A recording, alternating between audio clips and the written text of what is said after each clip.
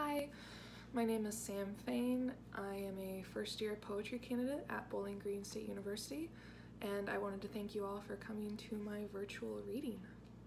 I'll just be reading some of my poetry tonight, and I want to give the warning beforehand that right now my work just feels like an amalgamation of so many different things. It doesn't feel very cohesive. So this reading might just be all over the place. I'm trying to order it in the most coherent way possible though for you. This first piece is an ekphrastic piece, a poem written after a painting by Hugo Simberg, and the person in the painting I reimagined as a father figure. I imagine my father sobbing on the toilet each morning as he remembers his brother's cancer. Blue in drooping petals beneath his eyes, in his collared morning shirt and sirens. He thinks of the tumor hulking in his brother's brain, to be so vulnerable before dawn, to sit in sorrow for so long that grief's hands cup his naked body and warm him, to acknowledge life's movements without him in it, how mostly every animal will deliver themselves through the day just fine.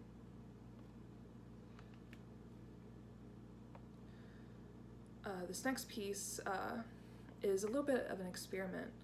So I've been really experimenting with my writing in terms of form and topic lately, and some of my work has been incorporating outside sources.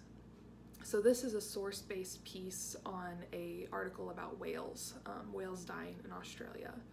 But it also doubles as a weird ars poetica, a poem about poetry, while also including some of the personal.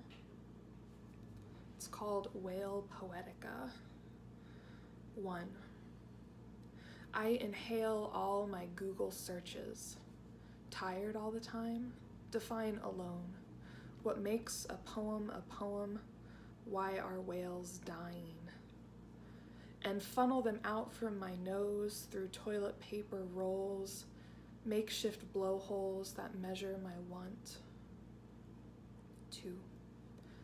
I want a pod to nestle in, someone's tongue between my plates of teeth, a language to meet me in the middle of the ocean and hold my hand so I don't float alone. Hundreds of whales have died in what experts are calling Australia's biggest ever mass stranding event. To be an expert in abandonment, then, requires witness to the dying over and over, an examination of blubbering. 3. Alone, alone, adjective.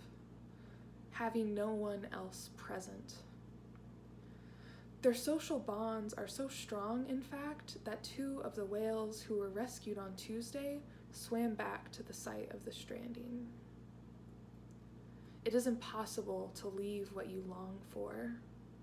I crave the germs of a lover, the rush of tetanus, the gift of shared disease. Some nights poetry is the fat that warms me, brings buoyancy. 4. Lines lament for us, too. Their strung together letters, just unwild cries, unwilling to leave the page. I hope the things I expel travel further than where my feet go. I've pissed in pools. I've swam in grief and felt the pull of its heat. They will not allow an animal to be sent off to die on its own. To die for something, then, is to fulfill a promise. 5. And after? As for what rescuers will do with the deceased whales, they are considering different options, including burying them in a landfill. Not much happens. In poems, we echolocate the feelings. In death, we divide, find a shore to breach, because there is a shore, always, and the poem violates it. Like I said earlier, I don't think all of my pieces fit together very well yet, but I think they do all share this overall urgency, this sense of need to be known, to be loved, to be enough. And this next piece is one that orbits these ideas. After the International Astronomical Union 2006, my mother chops the rot out of tomatoes and tells me I am beautiful as I am. On the news, scientists demote Pluto from the planets, not giant enough, not heavy enough to demolish the debris that cross her orbit. A shame, my mother says. She cooks while I imagine tomatoes with bones, orange ones heartbeatless, red ones that howl, I am scared, sunspots that bleed black from her raging blade. I am beautiful only in light that eclipses my face so you cannot see my craters. My mother chops the rot out of tomatoes and I orbit. She cooks. Scientists erode Pluto with math and size. I belt my stomach shut to make an asteroid. Enough. Who preserves the fat and the small? Who lets us live? My mother chops debris out of tomatoes. I moon around her, too heavy. I howl, my mother chops, demolishes, spirals. I am scared of what is enough. This next piece is another source-based piece, and I feel like I need to explain it a little bit before I get into it. So for this one, I was really interested about writing about the ideas of love paired with artificial intelligence. So I was just doing some Googling, as one does, and I found this weird transcript of two AIs talking to each other. So I incorporate those into the piece.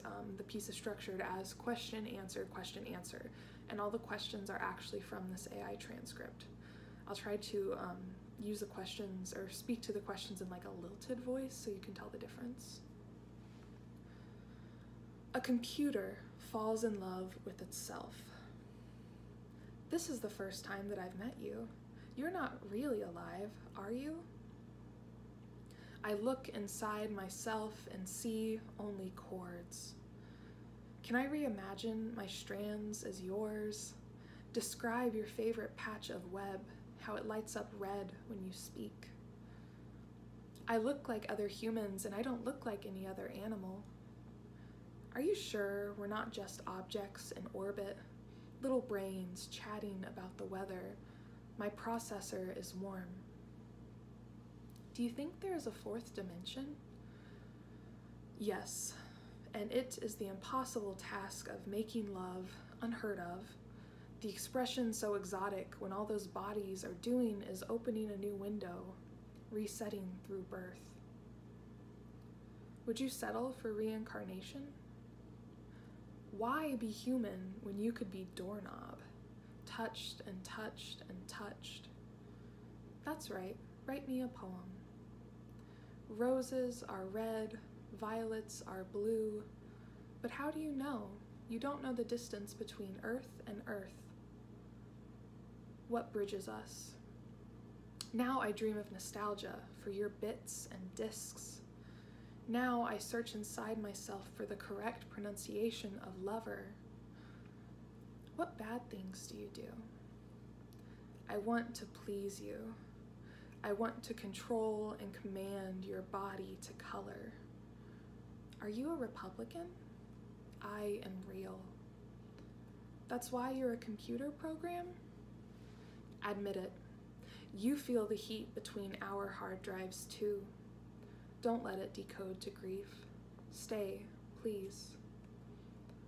May I ask why? Because I don't want you to leave my keys printed and empty like others do. This next piece is called To the Great Horned Owl Who Arrives in the Wake of Death. When my grandmother died, I was in Oxford, getting kicked out of a pub. You weren't there. It wasn't love. But when my mother goes, I know I'll see your shadow. You'll hover over me like she did. There will be no comfort anymore, just moon and stars and a world unpaused, and you, rabbit-mouthed and mottled, blinking at me in Morse code as if just to say you loved her. This next poem, I want to give a little content warning. It briefly mentions the idea of self-harm, and overall, it's got a long title, so sorry about that. I do that sometimes. As much as I wanted this piece to focus on the body, I wanted it to feel disembodied, so that's something that I was playing around with when I wrote it. During intake at the inpatient psych ward, I see my body naked for what feels like the first time. My skin flicks fluorescence. I appear, I disappear, zap back as the nurses tag me. They breathe me in. They search for scars and say self-harm when they are not. My face puffer fishes, eyes bloom fret, stomach mushrooms over my thighs. This room is a cave, my body a fat stalactite, overgrown rock but no crystal. My sight smears with tears.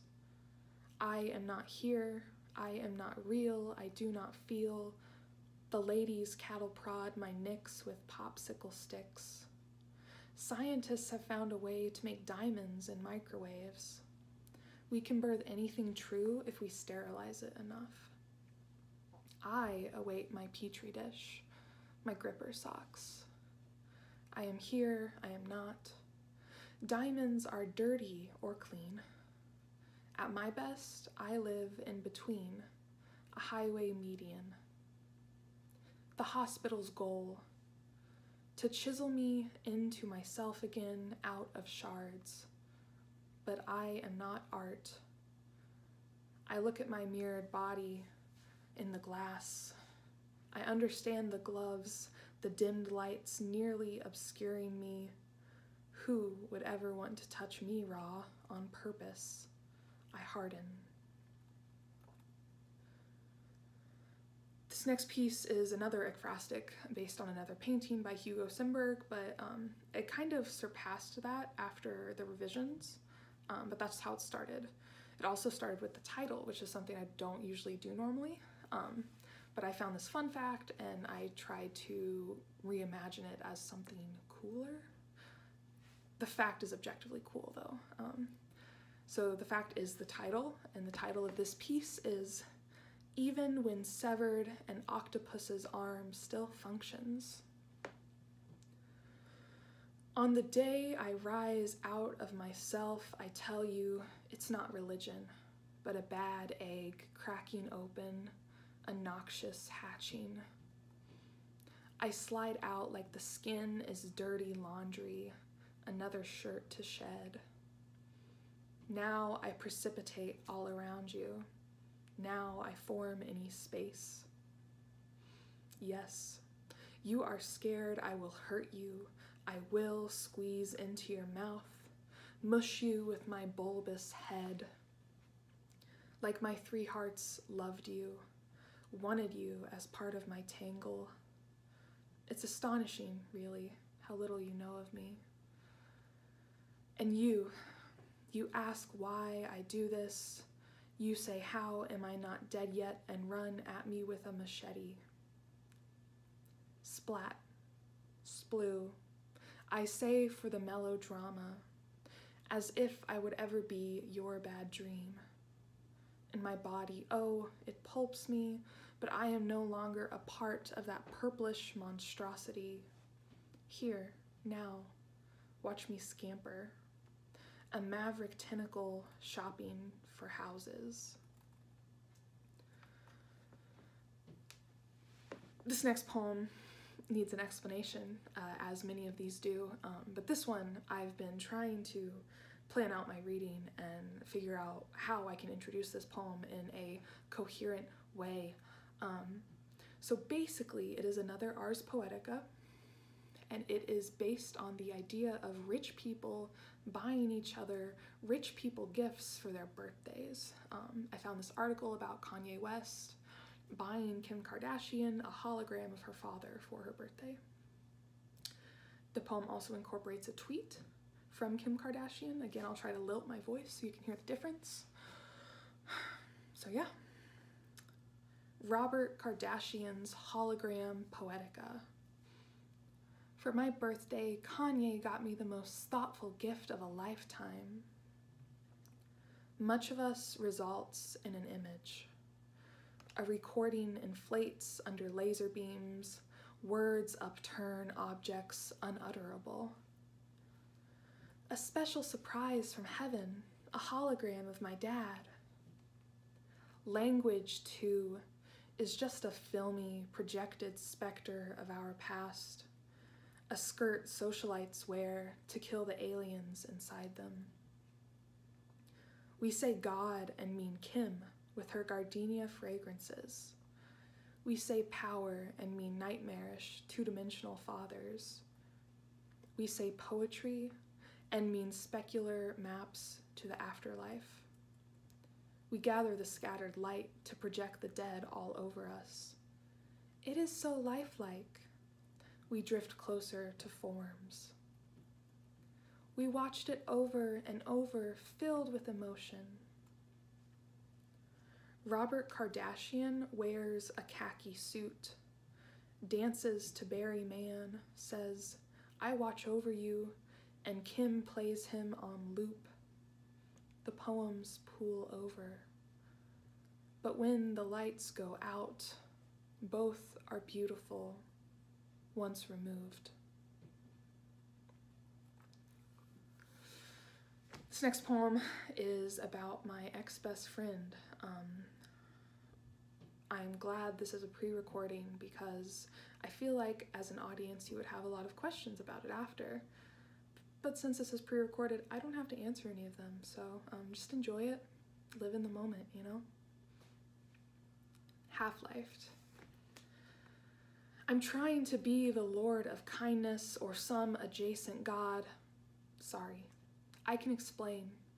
My best friend pretended she was dead yesterday. I'm waiting for a storm. The sky sags so much, it seems like it will cave within the hour. It must be heavy. I'm struggling not to go ghost, invent a whisper of a life spent hiding behind remote ferns and lampshades. My best friend lied about having cancer in her stomach and breast. I often wonder about bonds, if you can solder any metals together and call it love. When my best friend faked her death, I sobbed, thought the cancer had finally struck her down. 6:37 a.m., forgotten breaths, gasps in a bag, gravity dragging me to its center. 7:14 a.m., I realized she lied. I remember the upset, the anger at her, alive, my grief split, half-lifed. I'm considering picking up a faith, some resurrectionist religion. Now my best friend messages me speaking of miracles, says goodnight, but I do not answer. What is there to say? That we stare at the same blurred moon, but now I notice its cracks and craters?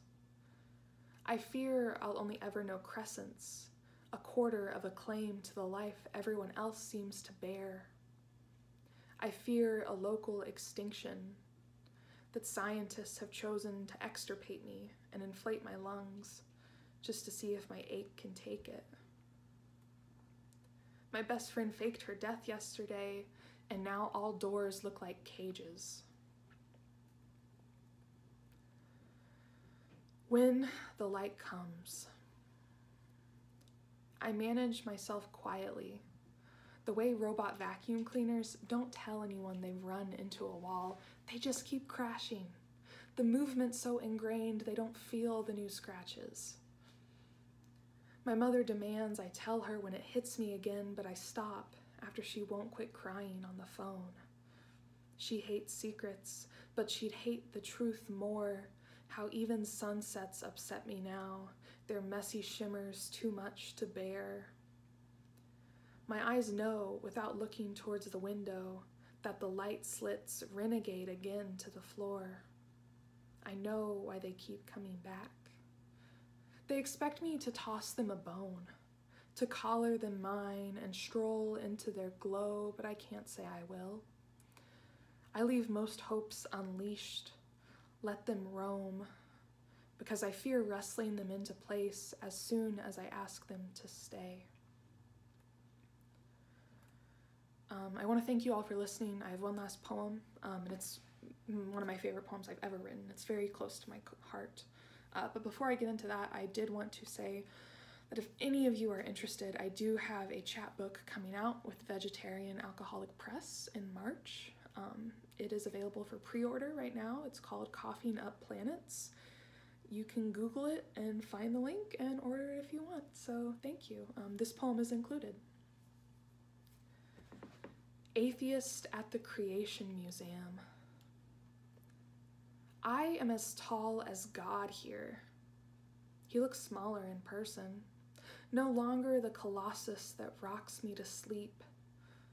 Notice how I only come to God when I need rocking. Notice the tears on the sculpture's cheeks, or maybe they're in my eyes. I can't tell which one of us cries. I can't tell if I am of my body, but one of us witnesses. A tree of life stops breathing. Sound reels click. I trek through my ruins, all the temples I could have built if only I had not given up my blood to another. The first time I slipped into her, I saw cling stars on the ceiling. Now I study carvings on the door. The world's not safe anymore. I touch the knob. The body brushes truth until it feels unfamiliar. When was the last time skin felt like shelter? She held me so close after that I imagined us in the same skin. Google search. Am I too holy to house goodness? Am I one doubt too heavy? Why don't I feel it? Why don't I feel it like they do? The ark's roof leaks. The Starlab blips, holographic. The body wants to feel it, but can't. The body wants to faith harder than it has ever faithed before. Wants to capture God the way dogs try to eat butterflies. But all the body can do is exist, keep searching for a God who will love it tenderly the way she did. That's it for me. Thank you all for watching. I appreciate it.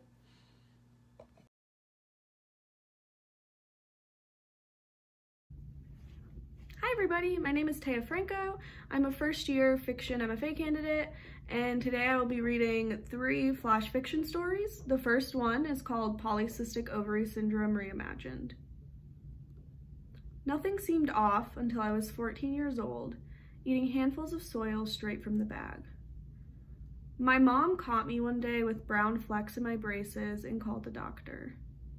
Dr. Moultrie was 6 feet tall and infinitely more beautiful than I could ever imagine myself being.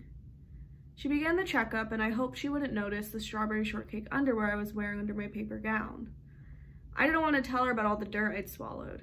Dr. Moultrie probably never ate anything disgusting in her life. "When was the last time you had your period?" she asked with certainty, and my face flushed red. When you're 14 years old, periods are only talked about in whispers. When you're 14 years old and your period doesn't come for months at a time, you consider it a blessing. But Dr. Moultrie talks about my ailing ovaries and throws around the words chronic and condition, and I zone out thinking about what Dr. Moultrie would look like with dirt stuck between her perfect teeth. "Just lower your water intake or the flowers will continue to grow. They're already filling your uterus," Dr. Moultrie warned me. It didn't take long for the flowers to grow. One morning, I woke with an itch in my throat. I looked in the mirror and opened my mouth wide, and there was a trout lily licking my tonsil. I reached a finger to the back of my throat, gagging as I tried to grab the flower. My eyes watered as I yanked it, so I stopped. During science class, I coughed up petals. On the bus, I wanted to eat more soil. I could feel my ovaries rolling in my body. Each week, more flowers accumulated.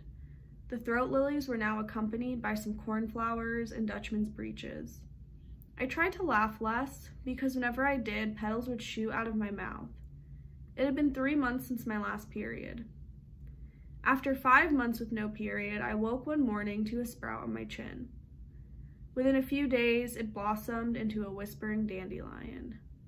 My brother came up to me while I was staring at it in the bathroom mirror and ripped it off my chin to make a wish. A dot of blood sat where the stem was attached. The next day, 5 more dandelions grew in its place. 8 months with no period, I visited Dr. Moultrie again. I tried to pluck my chin flowers, but their roots were deeper than ever. She was polite and pretended not to notice the beard. Instead, asked me if I had any new symptoms, and I opened my mouth to reveal the garden in the back of my throat. Dr. Moultrie pulled long, silver tweezers from her desk drawer and sterilized them. She stuck the tweezers in my mouth. I wanted to gag. I wanted to reject the metal being hoisted where it doesn't belong, but I didn't. Dr. Moultrie clasped onto a leg of the Dutchman's breeches and pulled. I felt a pain in my pelvis. It ran through my back, up my stomach, through my throat, and out came the flower attached to a 3-foot-long stem with a small mass of pink flesh at the roots. I told her that's enough for the day and went home, cornflowers still populating in my throat. After Dr. Moultrie pulled the flower out of me, I had a 4-week-long period. On the last day of my month of bleeding, the moon was full and a clump of my hair fell out. I flushed the mass of black hair in the toilet. 2 weeks after my month-long period, lupine grew in its place. 2 months after my month-long period, I met a pink-haired girl at the mall who told me I smelled like her grandmother's house, but she didn't mind. Want to hang out sometime? Can I braid these? She gently picked up the flowers flowing from my chin. I wrote my phone number on her arm using the sparkly red gel pen I had in my Aeropostale tote bag. 3 days after I left my number on the pink-haired girl's arm, she invited me to her house.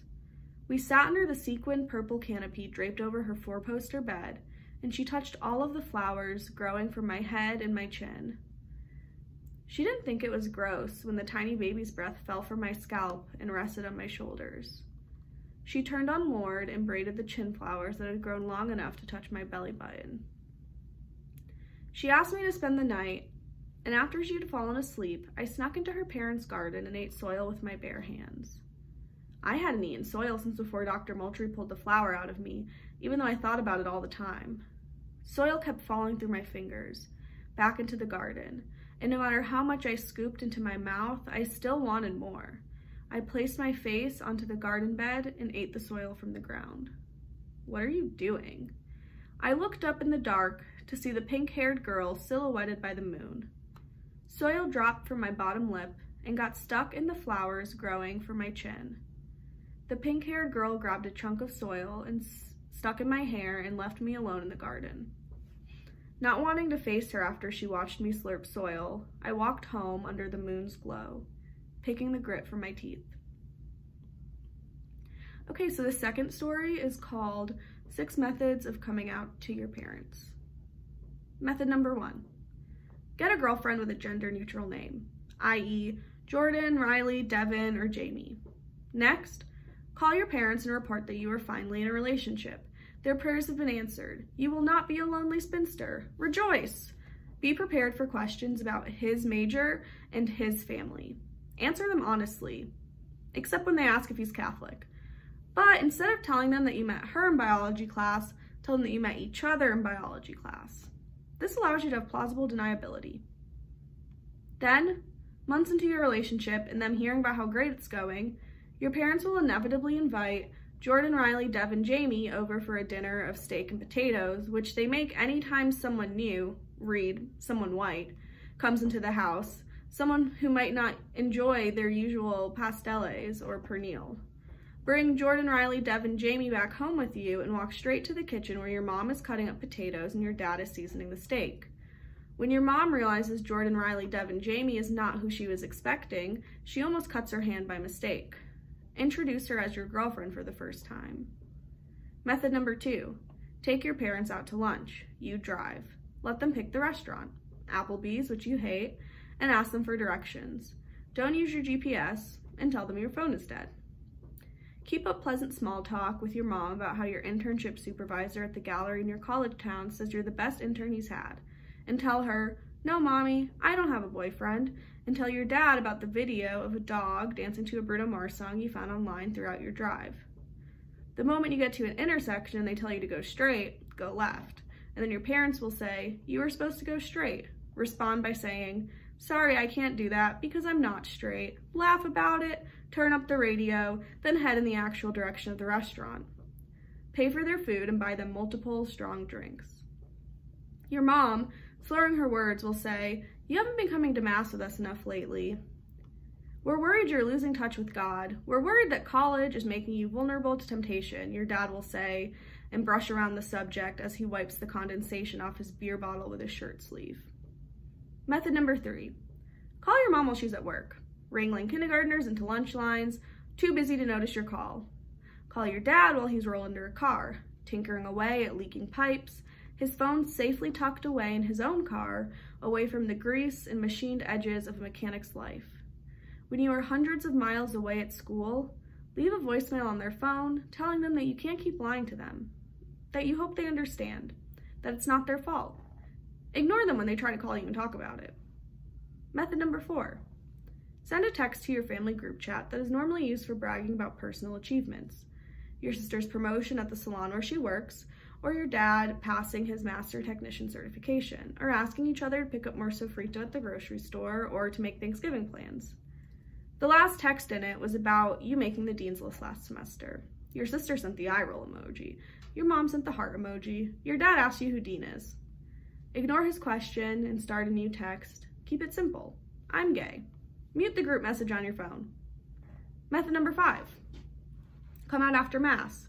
Not after the service where Father Alvarez reminds everyone that being gay is a sin and reads aloud from Leviticus, the passage that when you were 13 and kept staring at the red-haired girl in your art class you highlighted and read every night before bed, the passage that you whispered to yourself in high school when your best friend tried to kiss you, and even though you wanted to kiss her back, you pushed her away. No. Wait until the Mass where they talk about how God created everyone perfectly in his image. Remind them what Pope Francis said. Remind them how much they love Pope Francis, how they whooped when the white smoke billowed from the Sistine Chapel and they announced the newest servant of Christ, the first Hispanic Pope. Such a gentle man, your mom said. Method number 6.